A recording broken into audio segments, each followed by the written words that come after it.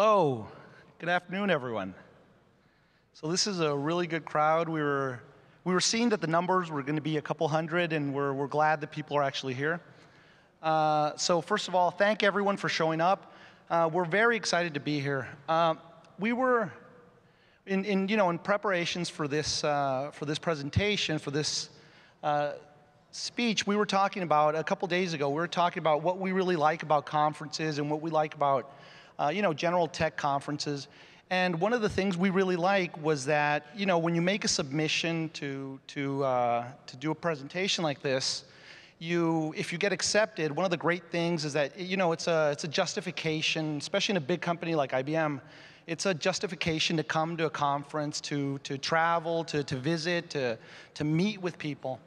And but the interesting thing about OpenStack Summit is that it's a little bit different. It's a lot like normal tech conferences in that there's an opportunity to talk with partners, with customers, see what the competition is doing. But OpenStack is really unique in that here, the sessions, the technical sessions, really give you a good variety of information. They give you lots of details, lots of technical details if you're interested, or lots of high-level architecture overviews and discussions. And beyond that, you actually get to talk to the developers. And so we're really excited about that. We like the opportunity to talk, to see the design sessions, to see all that. And so we're very happy to be here, and we were very pleased to be accepted here with our presentation. What we decided to do is, when we were planning the proposal, is think about what we liked best in these sessions. We've been coming to these sessions for a couple now, and what we liked are the sessions that are the combination of technical and that give you details on how you do things, but also give you an overview of what you did and what's going on with the topologies, with the thinking behind things are. And so that's what we wanted to do, that's what we proposed, and we're really happy it got accepted. So today's presentation is titled "A Practical Approach to Deploying a Highly Available and Optimally Performing OpenStack." And really, the objective is, the reason we're doing this is that at the heart of everything that we've been doing in high availability is we've been taking all this information from the community on how to configure your highly available systems and how you set up your policies. And basically, we wanted to give back because there's a couple, there's some areas where there's some gaps between the documentation available officially and the documentation that individuals have. So we just wanted to, at IBM, we find it really important to give back, and this is one way for us to give back from the practical approach to high availability.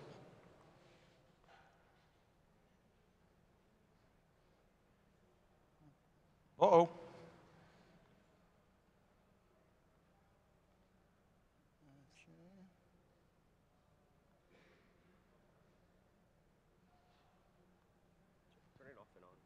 Yeah. It's obviously not running an OpenStack, so that's the situation we have right now.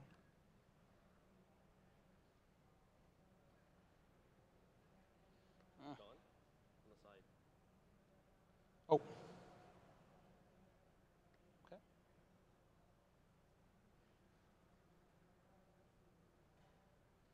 Nope. All right. Let's just go this way.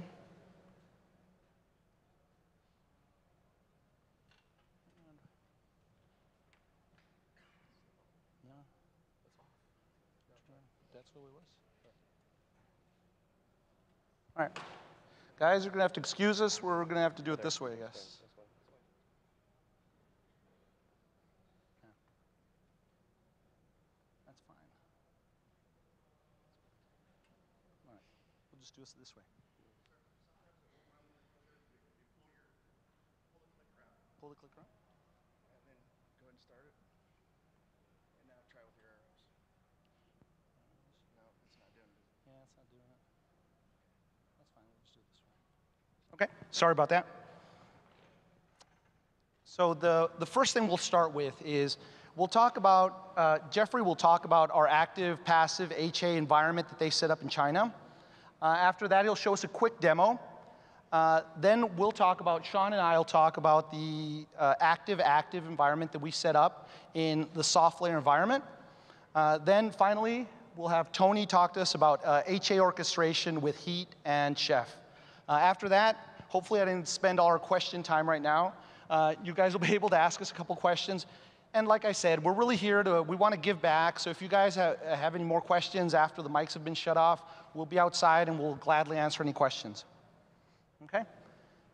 So let me hand off this time to Jeffrey to talk about active passive. All right. Thanks, Manuel. Okay.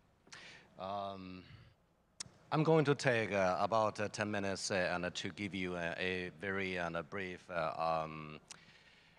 demo, and we captured from one of our key customers in China and in the production, and we have the high availability of the database.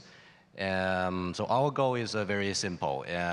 We use MySQL and a database, and we want to keep the database high availability and make sure the data in the database and persistent. And if we lose one of the database in the pair, and we still want to keep the data. And also the IP address, and we maintain it, and when the database daemon and fail over, and when the failure detected. So this is a production environment, and we just captured 1 week ago, and before we came here.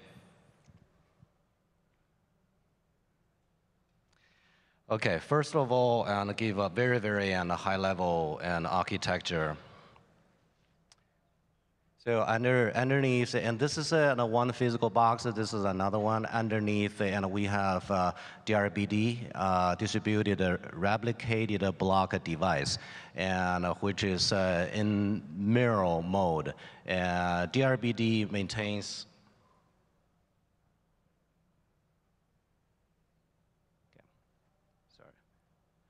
DRBD maintains the data and the synchronization automatically. The daemon works on the raw disk. So on top of that, we have active, passive, standby MySQL database and installed on each of the nodes. And on top of that, we have Corosync and to maintain the heartbeat and send the signal to make sure another pair works and they know each other. And Pacemaker is a process trigger, and whenever the Corosync figures there is a failure, it will trigger a Pacemaker to take the action and for the recovery. And the recovery contains the IP floating and the MySQL daemon on the recovery.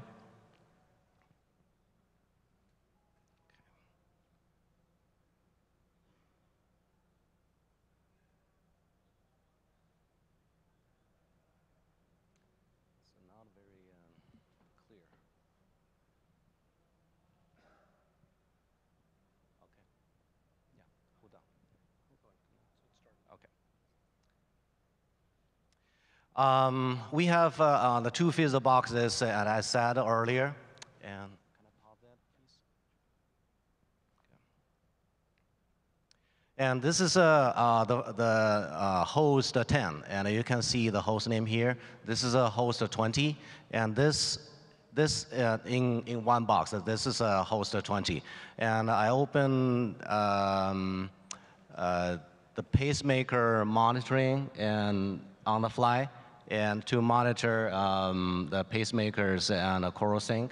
And so we can see the master is on host 20, and the slave is a host 10. So we have the file system of MySQL, which is offered by DRBD, and the IP address and the MySQL daemon. And so we can, from here, we can see the MySQL daemon and is running on host 20.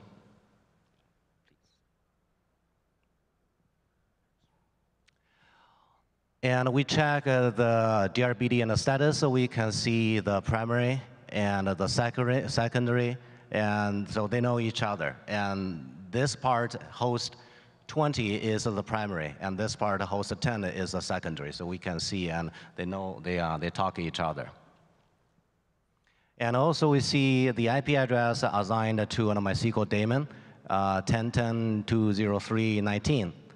And we check the IP address here, and it does not show up. So and after we make an emulated failure, and the IP address and will be floated and from host 20 to host 10.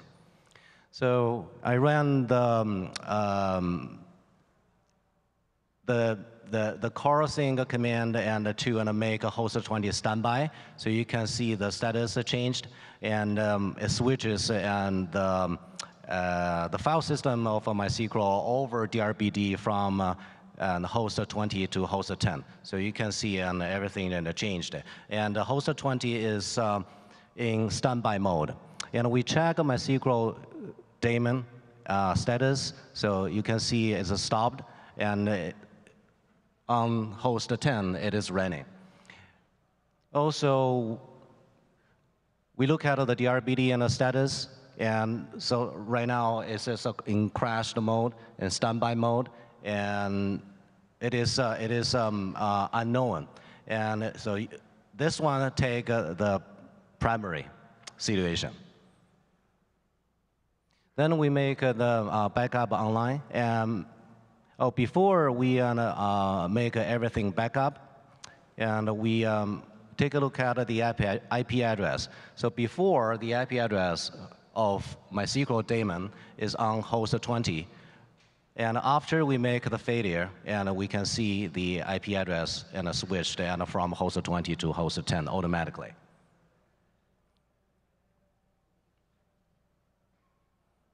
So it's gone. And 203.19 works on host 10.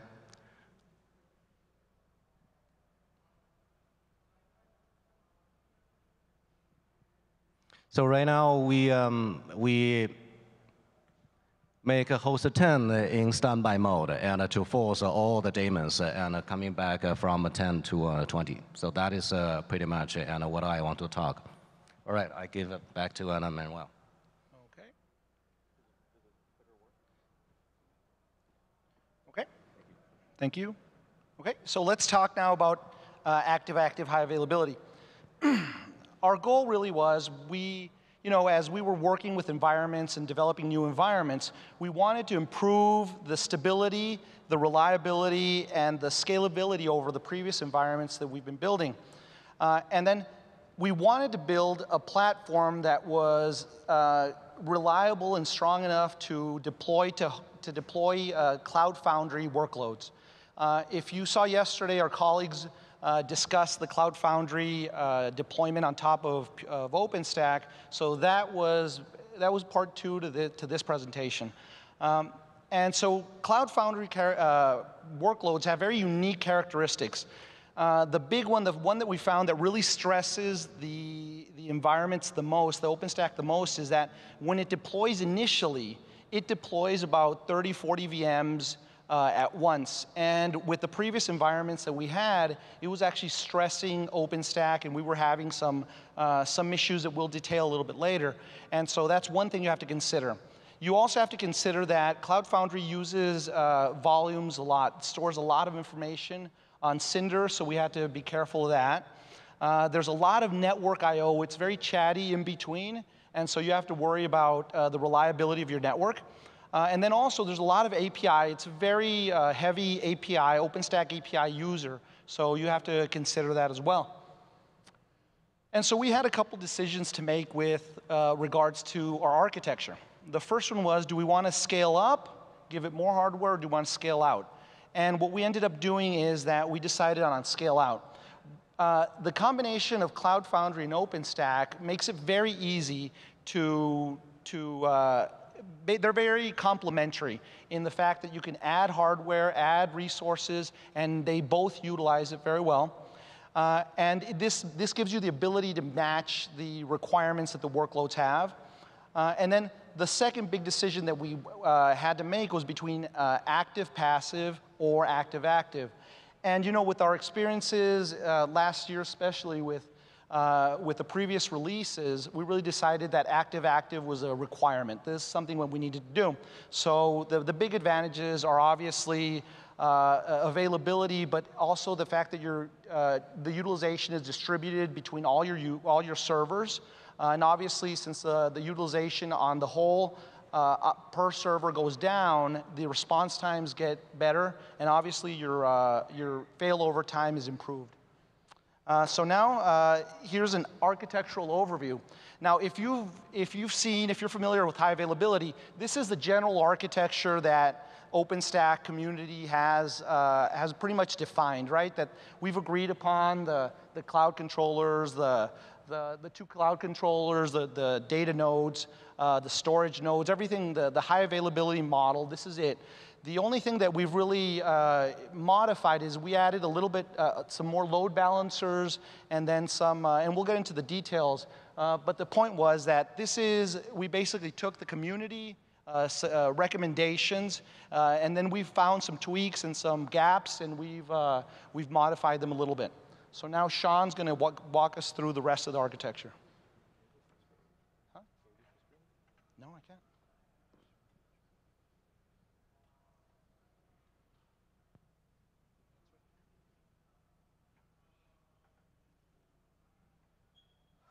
Okay, so when we're trying to build out highly available and scalable OpenStack deployment, we need to ensure a couple of things. One, that we have a stable and fast responding message queue, because as you all know, all the services talk over the bus. So one of the things we looked at was comparing or looking at different queue systems like Cupid, but we ended up going with RabbitMQ in this case. RabbitMQ is very simple to set up. It's clustering. You simply go through these few steps here. You basically pass a cookie around to enable the trust between the nodes, and then you basically tell the nodes to join the cluster. So as you see here in the picture, we have 3 data nodes. They're all running RabbitMQ, and we'll show you it also runs our database as well. But once those queues are set up and put into the cluster, we define the HA policy to make sure the replication across those data nodes sync up all of its messages. RabbitMQ also comes with a pretty good monitoring application that you can enable, which helps really debug if you're having some issues or you see some performance issues inside of your OpenStack environment. It really helps you kind of narrow down to figure out, well, is it really backing up or queuing up all of these requests? Or maybe is it a database problem or somewhere else within that environment? The second bit or point service that's running on this is MySQL. And for an active replication model, we're using Galera to synchronize all the data across the persistent information. We found it fairly straightforward to implement Galera. Out of the box, it works. However, there was a note that we found online that says, there is that contention where you will run into some deadlocks. And we actually ran into this a couple of times. And so what happens is, typically when you're writing to one database, you could have multiple services or endpoints updating that same row where it would cause this deadlock issue. So the good thing about OpenStack is if it does catch this error, it'll retry and reattempt that update. However, you do see a lot of warnings inside the error logs or your service logs, and that's something that we want to get rid of. So we decided to kind of implement more of an active standby config, which will show in the next chart.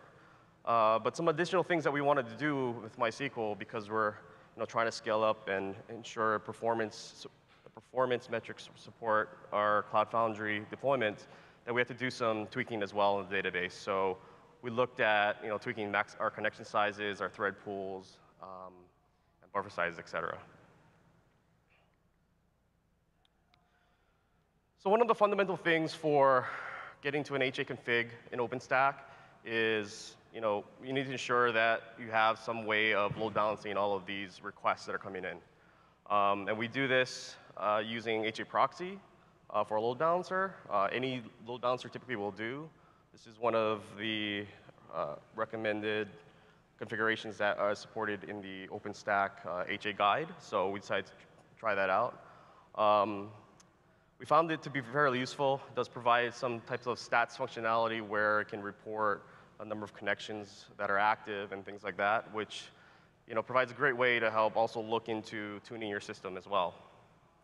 We also found that in the configuration for HAProxy that your session timeouts do matter, depending on what type of service are connecting to it. For data nodes, like your connections back to your queue and your database, that these session timeout values have to be a lot longer because all the services typically want to persist connections back to the database. So that's something we have to tweak. But for most of the other services, like Nova API, Keystone, et cetera, most of the default values work fine.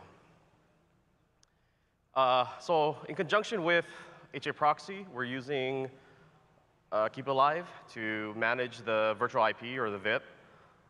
This basically helps redirect in case one of those load balancers go down to migrate that IP over to the secondary load balancer. Just a quick note, we use 3 pairs of HAProxy configurations. This could all well just be put into one load balancer, but we wanted to have a easier way to kind of help debug and look into whether if there were some issues within our data nodes or our storage nodes or compute. So this is just a high-level kind of picture of how we have our data nodes set up. As I said, we have 3 of them, all running MySQL Rabbit with active-active replication across all the nodes, fronted by a pair of HAProxy load balancers. So going back to that previous point about the write lock contention, there's two configurations that we saw fit for this. So the first one is targeting a single primary. So what we mean by an active passive config, we're doing really active passive at the load balancer level, not at the database level. So in the back, there's still active replication, but we're all targeting one primary node to write with. And then the replication of that data gets pushed across. So the way we do this is, as you can see here, a little snippet for the HAProxy config. We're all targeting the first MySQL node, and then if that dies, then failovers push to the secondary node and so on. But with the previous approach, we don't get full utilization of all our servers. So one method we found was being able to configure the load balancers with different ports. So we could configure ports to particular services. So for example, on the first node, we could have all of our Nova requests go to a single node, followed by maybe Keystone requests going to a secondary, and maybe all of the services that are not as chatty going to a third node. This provides us a way to kind of load balance all of those requests, but still have that replication across in the back. For the OpenStack services, so now that you have a pretty solid backend foundation for all your messaging and persistent data, now you can really get started with your OpenStack services. The one thing you need to do here is, once you have those virtual IPs set up for your load balancers, that you need to register those as your target endpoints. So what we see here is a picture of our services registered in Keystone with the virtual IPs that are sitting on the load balancers. And this is critical because if you, as you all know, if you register the services up front with a particular node, then you have to go in and reconfigure it because all of the services that make requests and do token exchanges rely on what's kind of stored inside of the service registry in Keystone. For controller nodes, we have Horizon, Nova API, and Keystone running. Same configuration on both nodes. So some of the things you need to do configuring these nodes is, one, set up your MySQL connections to point to the particular node and port that you want to write to. Second, you need to ensure that you enable HA for your Q services. So here we have in our config, for example, Nova.conf, we will have Rabbit hosts with the 3 backend nodes. Notice we're not targeting the VIP here. We're targeting each node. There's code in Oslo that basically provides the mechanism for failover in case one of those nodes die. It'll migrate to it'll target request to the next node. And finally, enable the HAQs. The last part of the configuration is setting up the HAProxy configs. So here, we're using a round-robin load balancing with standard timeout values, and we configure the load balancers to point to our 2 physical IPs on the nodes.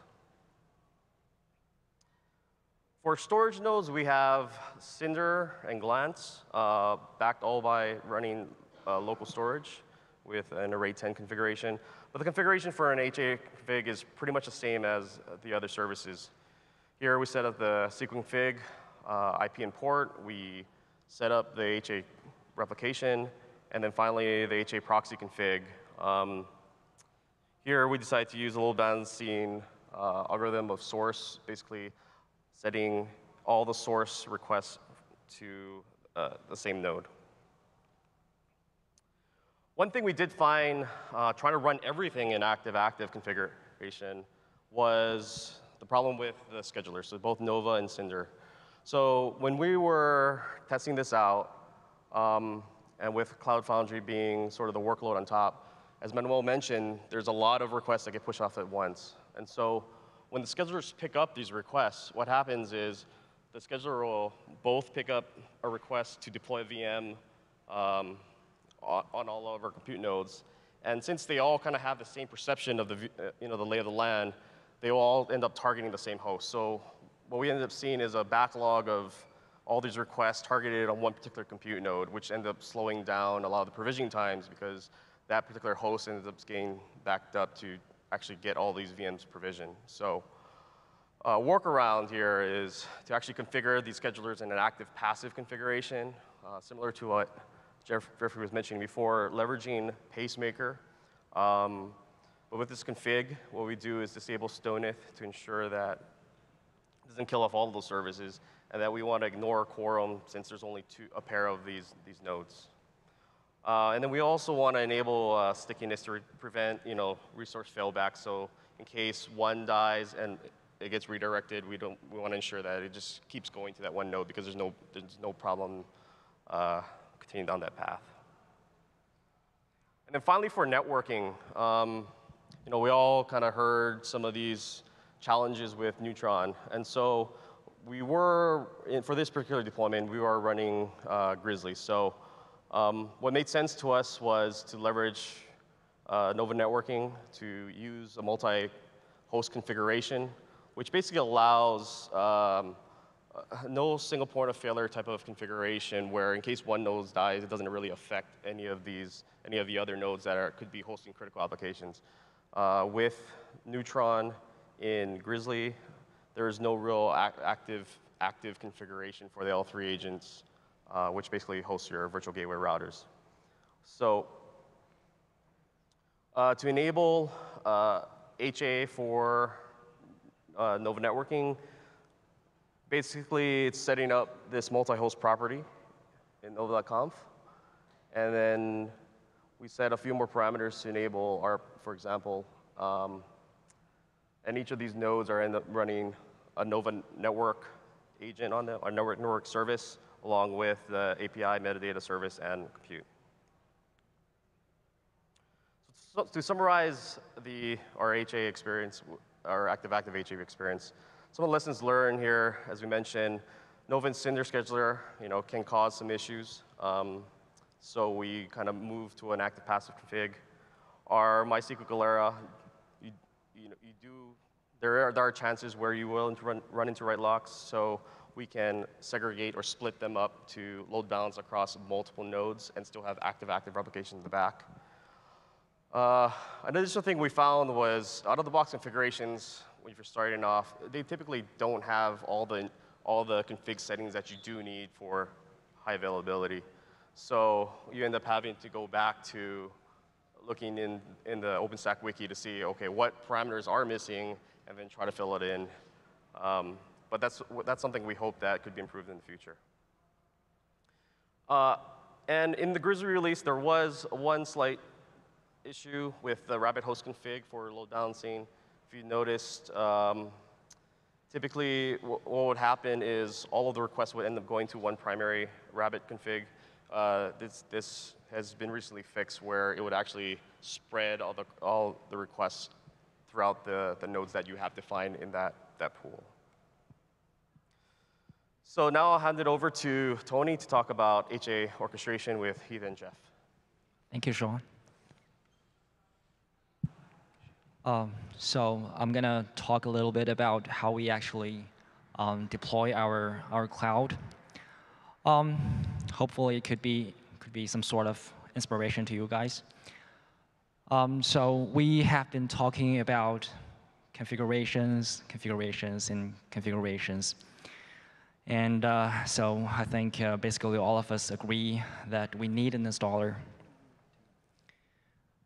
We had one, of course, but the issues we have been found is that the installer is usually designed from a development or test perspective. And when we are dealing with real production level environment, it's usually not enough.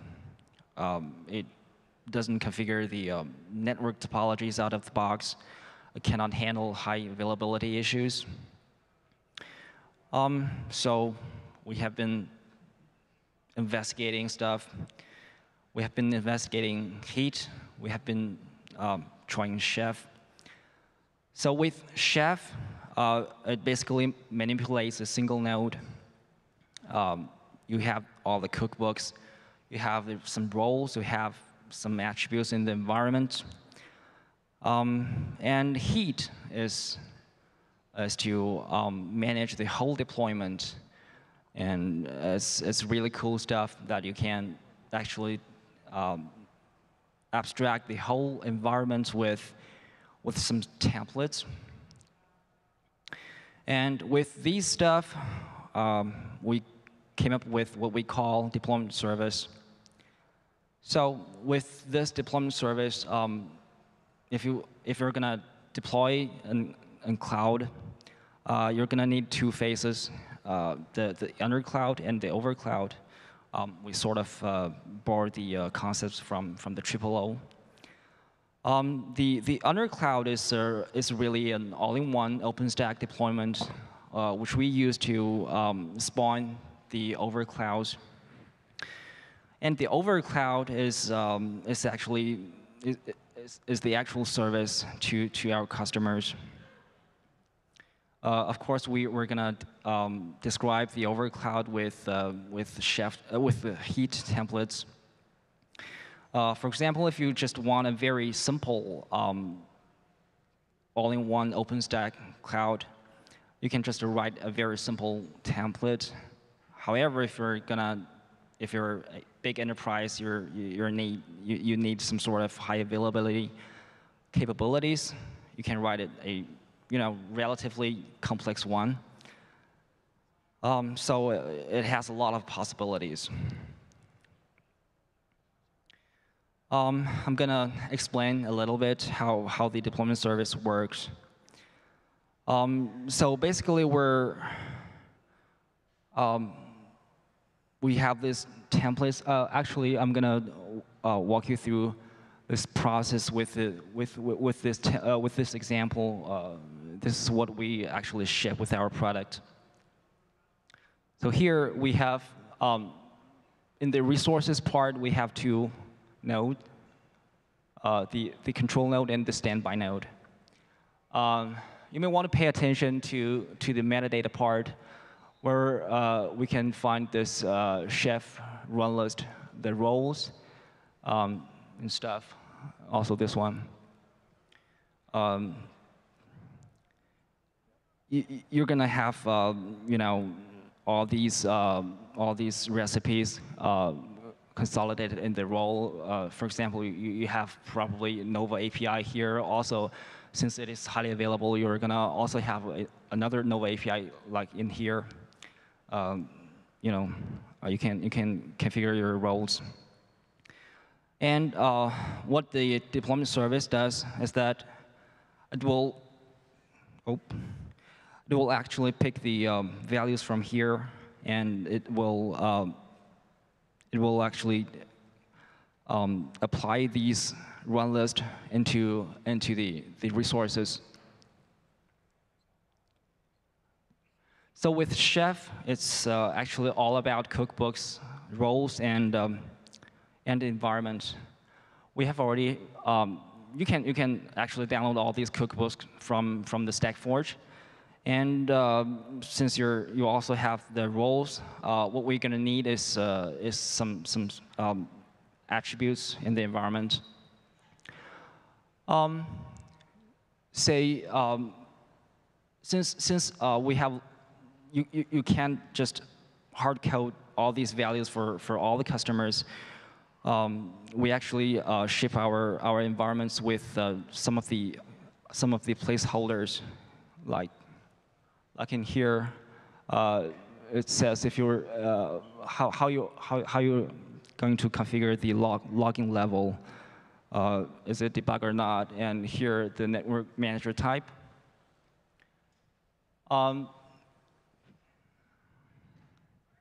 So the end users is going to provide these actual values from the parameters part. We have some sort of default values here, but of course you can override those values when you trigger those commands from the command line. And the outputs part, we can actually see those values. Those are the exact placeholders we saw previously in the environment. The deployment service will actually pick those values from the parameters we have configured, and it will replace all the placeholders with the actual values. And it's going to, of course, do the actual deployment. So with these stuff, with the chef and heat stuff, we can simplify the cloud deployment while still keeping enough flexibilities. So great. Thank you. All right, guys, we have 4 or 5 minutes. If you guys have any questions, the microphones are there. All right, and if not, you can catch us up. You can follow us on Twitter. Here's some of our accounts. There's some more technical sessions tomorrow for, as you can see up here. And that's it. So thank you very much, and we'll be around.